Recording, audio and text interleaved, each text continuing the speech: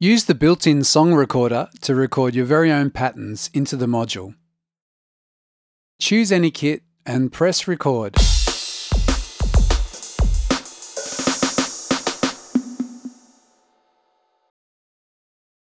Once your recording is made, use the export function to save it to an SD card.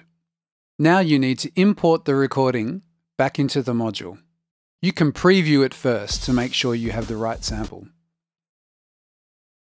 Bring it into an empty slot in the user memory.